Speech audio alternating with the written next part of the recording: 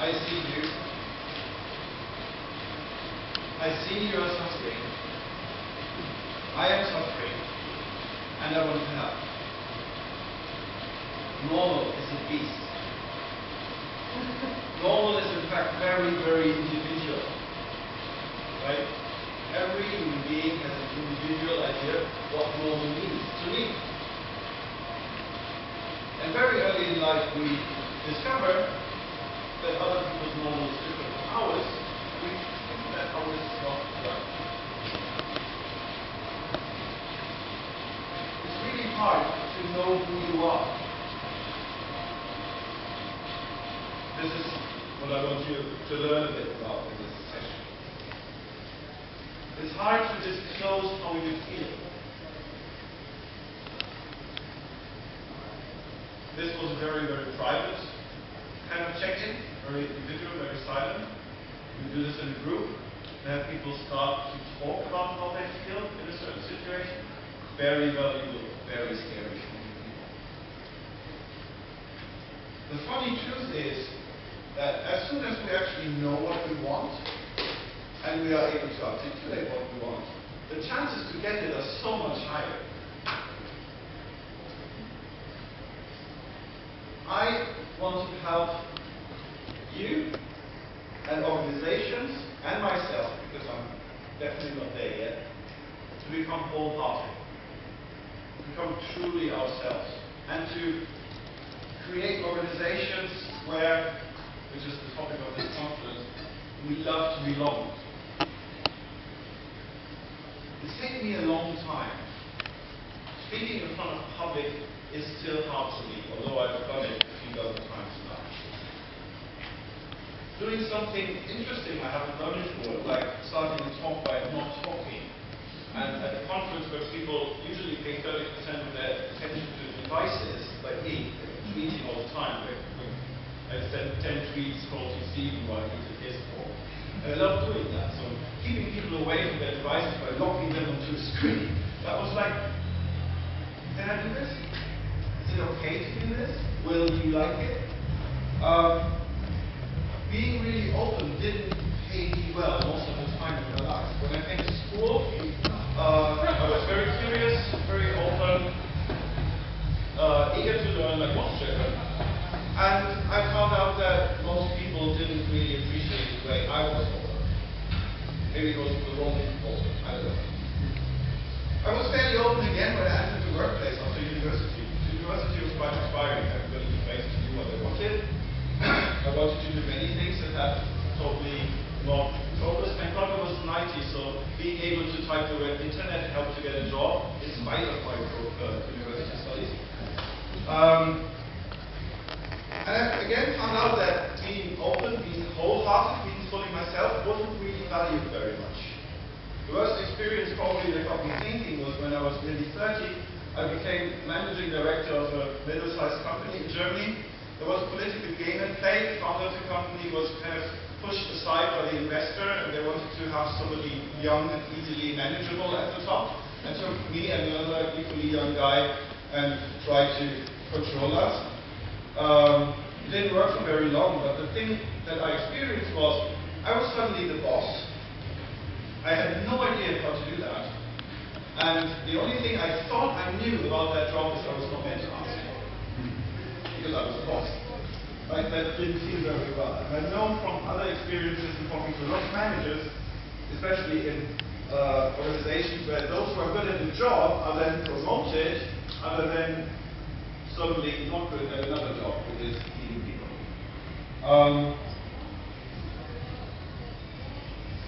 I think Stephen said very beautifully, people are the core of a successful business. And I think this is all we need in terms of manifestos. Right? We create organizations where we value people, period. We trust them to surprise us with amazing results. This is exactly what I want to achieve, what I'm supporting, helping people to trust themselves, trust others, and trust their organizations and customers. Which is why I labeled myself a trust artist last year. It was another one of these courageous things that didn't really feel good at the time, but then worked well.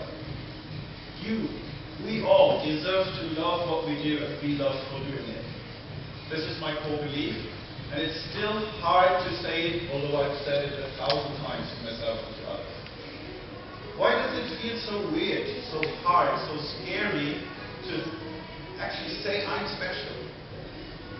But if I go to my head, to my left brain side, and I write down things about myself, I will probably say check for everything. Right? Oh yeah, am I valuable? Yeah, in a way I'm valuable. Am I loved? Yes, I have a wife, I have a daughter, I have lots of friends, etc. But do I really dare to say I'm special? It's hard, right? Why do we hate looking into a mirror so much?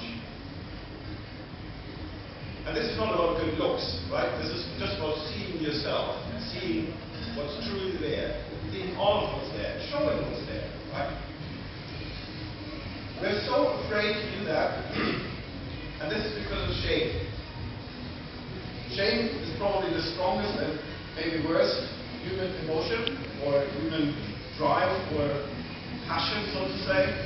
We try to avoid it at all costs. And that's why we're so afraid to stand out. Our society expects us to fit in, and the way it does it is judgment. Everything we do, every step we take, and every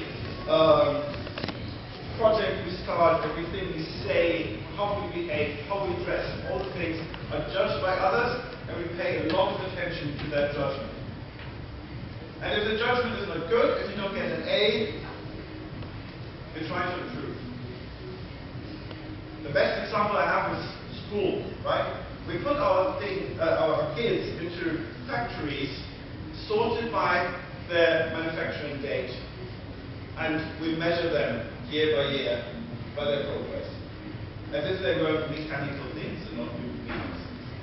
Right? We get accustomed and trained. I had this Buddhist quote earlier on the slide. We are trained to not be ourselves. Our society, in our workplaces, in school, in families, and it's a multi-generational influence that goes along. Example, my parents tended to bend at work, just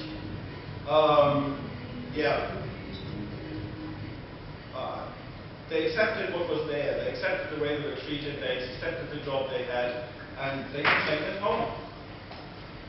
That was the pattern I took into work. So when I went into work, I thought that was normal, right? You accept what's there. And then I learned, when I visited multiple organizations, I was thrown into the role of a consultant, not according to my wishes, but it was very beneficial. So I saw multiple workplaces, and I saw that different companies are different, that people are different, and that there are actually people who change things. So I took the courage to do that too. So why are we so sensible to this? Why are we accepting this? There are two basic needs a human being has. There are more needs, but those two are the ones that are in competition and causing this struggle. One is the need to be ourselves, the need to be authentic, need for authenticity. We talked about that already. And on an organizational level, Stephen has been talking about the same problem that I'm talking about on an individual level. The other need is attachment. We need community. We're community beings, and we need connections to other human beings.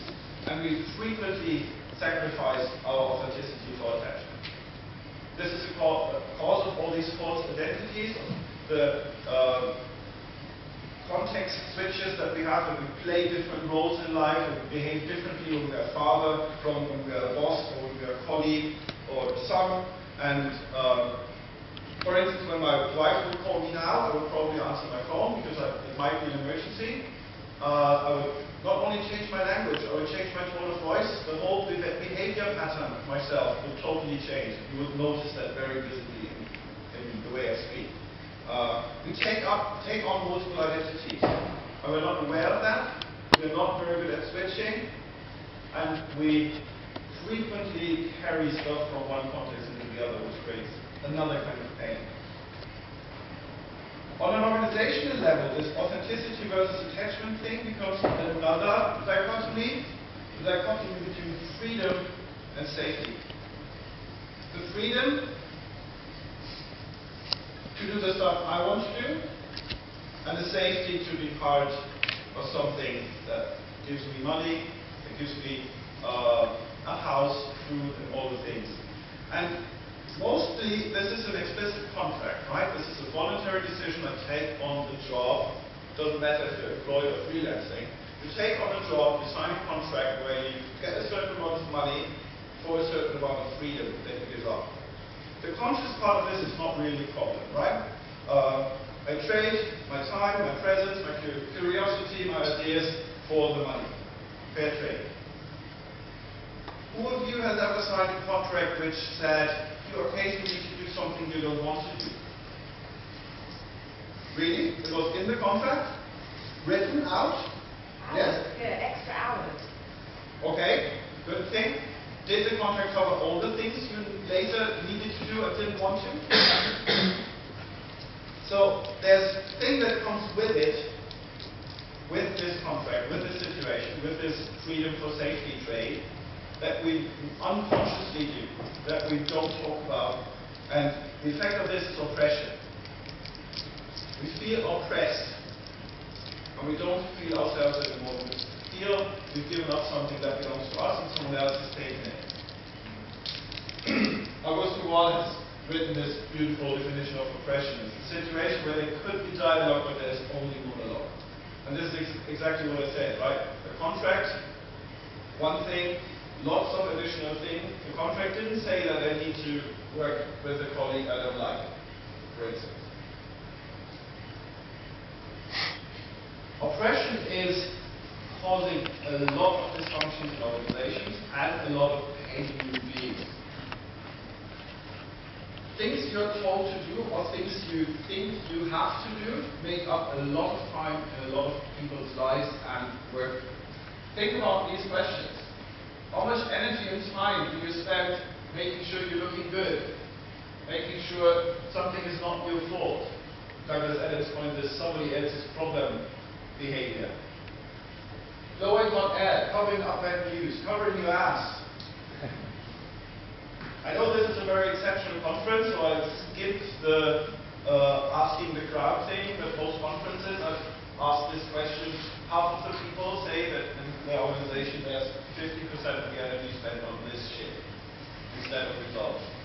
And that makes me very sad. I think that's the biggest source of waste we have in society and in organizations. I really love this sentence, right? What we want is performance. Everybody's agreeing on that. Yeah? That's very capitalist, a capitalist value. But freedom is not. So, one of the messages I want to get across is what we're doing here is actually freeing people from oppression, releasing people from oppression.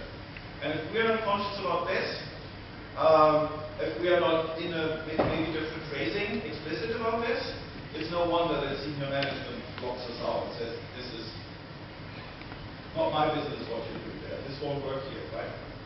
Because we're making them afraid with stuff we do. All the post-its on the walls and things like that.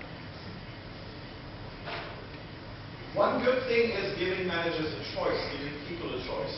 Right? We all know the Morpheus moment, red pill, blue pill. Do you want to keep pretending? Or do you want to see how far the rabbit hole goes? This is exactly what Stephen told us earlier in different words, right? We have the opportunity to keep up this number measure system, or we have the opportunity to actually satisfy our customer. Which do you want to choose? Right?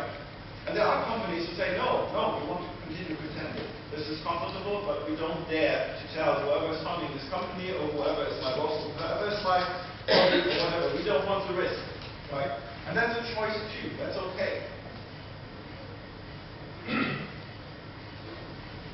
I can't talk about choice without talking about real options. Who of you is familiar with real options?